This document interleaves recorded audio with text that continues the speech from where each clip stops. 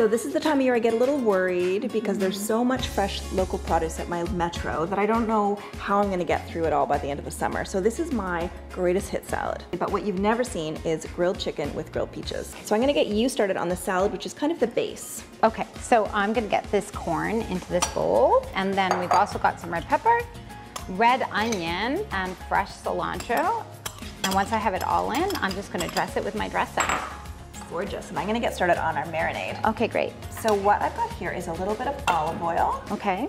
Lime juice, honey, cumin, chili, a little bit of salt and pepper. Okay, so most of it's gonna go on the chicken and then just a little bit for the peaches, and that's gonna make it caramelize. Now that we've got that mixed up, we're gonna get it on our peaches and chicken. Okay, I can do the peaches. Perfect. You go first because we don't wanna cross-contaminate. I know.